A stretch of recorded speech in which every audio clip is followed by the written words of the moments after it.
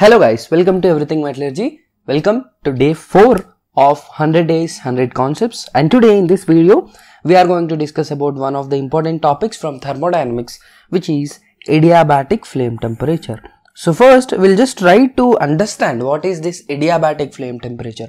Okay, before even going there, let's see what is adiabatic. So usually we know that adiabatic systems means a system, a thermodynamic system. System is what? Our portion which we are considering for our study. Okay, that's what a system is. So adiabatic systems means usually that means there is no heat entering or no heat leaving the system. That means the total heat which is associated with my system will be 0, or otherwise I can write like this. Okay, dq, because the change in the heat is 0, because whatever is generated, it is not going out, and any external heat is also not going in. That is what an adiabatic system means. Now, what is this concept of adiabatic flame temperature? So basically, let me take an example. Okay, so let me take some, element A, and I have oxygen, okay, which is reacting with my element A. This is my system. So what will it happen? So let's say this is half oxygen and it will be forming this. Okay, let's assume that this particular thing is in a isolated, or to be more clear, adiabatic system. Okay, so let's consider this particular reaction is taking place in my adiabatic system.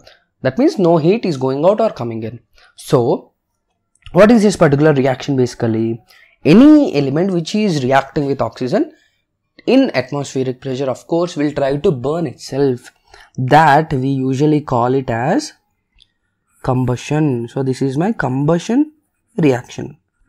Okay, so I am burning, I am combusting my A, right? Now, and what is the type of reaction this is? So usually this is a combustion reaction. So in combustion reaction, is it exothermic or endothermic? Of course it is exothermic reaction. Again, what is exothermic reaction? Reactions in which heat is liberated out. That means heat is released out. Yes. So on combustion of A, along with formation of my product AO, there is formation of some heat. But again, what is the system that we are dealing with? This is an adiabatic system. So where will that heat go? It cannot go out. So this heat that is released from my combustion is utilized to increase the temperature of my product. Okay, and my highest temperature, or the final temperature that is attained, okay, final temperature that is attained by my product, here in this case AO, is called my adiabatic flame temperature. Okay, that means the maximum temperature of my system. Okay, now, so best example, let's take wood. Okay, keep it in a closed container. That means, you are using some isolations also. Okay, so that means no heat is coming out and no heat is going in. Okay, and we are burning it, right? We ignited it so that it is burning. What will be my product? Ash. Okay, so if it is an isolated system, let's say this is my room temperature, 298 Kelvin. Okay, I'm doing this particular experiment at room temperature and atmospheric pressure at 298 Kelvin. So what happens? Definitely there will be some heat released, because wood means nothing but carbon. There will be formation of some gases which are again resulting in heat liberation. Okay, again exothermic reactions. So this particular heat is helping to raise the temperature of my ash. That's what a simple adiabatic system does. Okay, and the final temperature of my ash is called what? My adiabatic flame temperature. Okay, so how to calculate this, sir? So that's pretty much simple. So what is happening? What is the heat that is liberated out? This is nothing but my delta H of my reaction, correct? Whatever reaction we dealt with, only the heat is coming from that particular exothermic reaction, right? So this particular heat is utilized to raise the temperature of my product.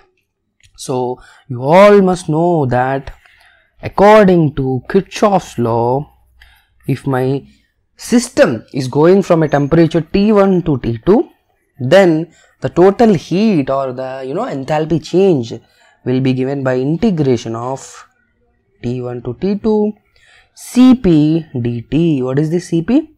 Cp is my specific heat at constant pressure. Of course, we are dealing at constant pressure only. So we can bring in that particular concept and use my Kirchhoff's law to calculate adiabatic flame temperature. So in my case, what is the initial temperature? I considered it is at room temperature. My reaction is going at room temperature only. What is the final temperature? The final temperature of the product, which we said it to be adiabatic flame temperature. Let's name it TA. Okay, let's name it TA. Okay, fine. The limits of integrals are known. Now, what we are raising the temperature? So, we are raising the temperature from 298 to this particular adiabatic temperature, but this is not happening in the whole system. Okay, so by the time the reaction is completed, we are only left with my product. So always remember, we are only increasing the temperature of the product. Okay, so this particular delta HR is coming from my reactants. Okay, that means it's coming from my reaction that is going in. Okay, now let's assume the reaction is over. There are no reactants now. But what is left? There is this particular heat left. So that heat is utilized to raise the temperature of my system. But what is left in my system?